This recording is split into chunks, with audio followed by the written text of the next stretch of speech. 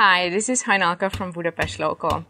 In this video, we'll take you to a very special outdoor dinner organized by Eat and Meet. A couple of weeks ago, we already visited the Eat and Meet apartment restaurant, but during the summer month, they also offer an outdoor dining experience. So it all started with the fact that whenever I ask people if they know something about Hungarian cuisine, I always got the answer that yeah, it's goulash.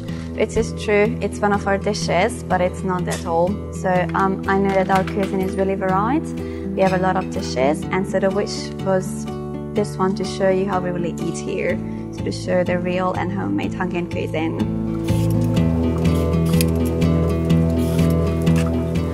We always make typical home-cooked food, typical Hungarian dishes, which you could probably never get in a restaurant, or you would not know how to eat it or what to expect.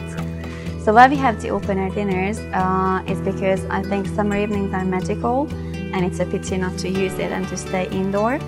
And in Hungary we have a really ancient way of cooking, which is called bograch, and it means a huge pot hanging over a fire in which we cook delicious dishes, which can be cooked indoor, like a goulash soup or like a meat stew, but when it's cooked outdoor, it always tastes different because it gets a nice smoky hint from the fire. So you need a family, you need a garden for it, and I think you need a mom to cook it for you. We always source the ingredients. If it's a fruit and vegetable, now in summertime, we get it from our garden, which is just here next door, or from the garden of my grandfather. In winter and in autumn, we always go to the market, to the farmer's market, to get everything as fresh as we can, which is really crucial that always every single ingredient is Hungarian, so we never buy anything which is imported to Hungary.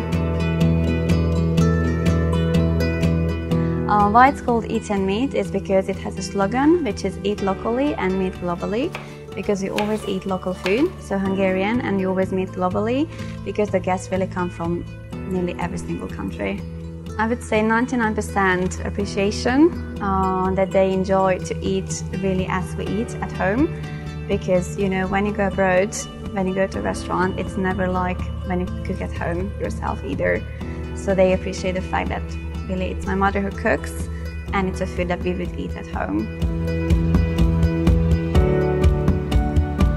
So my personal wish with the restaurant is that if one day I ask someone, do you know Hungarian cuisine? I won't get the answer, it's goulash, but they will tell me a bunch of dishes, really starting from the starter to a main dish to dessert, and they will know that we have excellent products in Hungary, really high quality ingredients, and we have a varied cuisine, so that's my wish. If you're in Budapest, make sure you visit Eat and Meet and try either the apartment restaurant or this outdoor dining experience.